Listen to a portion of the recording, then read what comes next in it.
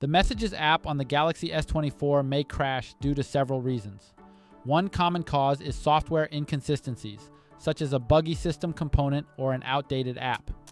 If you're currently experiencing this issue, the first thing you have to do is to close the app and reopen it, which can refresh its state and clear temporary data that might be causing the issue. To do that, tap the Recents key. Swipe left or right to find the Messages app. Once found, swipe up on the Messages app to close it. After that, tap on the Messages app icon from your home screen or app drawer to reopen it. If this doesn't fix the problem, then you have to restart your phone.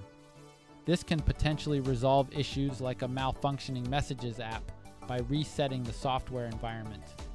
To reboot your device, press and hold the volume down and power buttons for a couple of seconds. When the options show, tap Restart and then confirm it. Wait for the phone to finish rebooting and use the Messages app again to see if it still crashes. If it still does, then the next thing you need to do is to clear the app's cache and data. This action resets the app to its default state, which can often resolve issues like constant crashing. To do it, tap and hold the app, and when the menu shows, tap the app info icon. Select Storage and then tap Cache. Next, tap Clear Data and then tap Delete to confirm.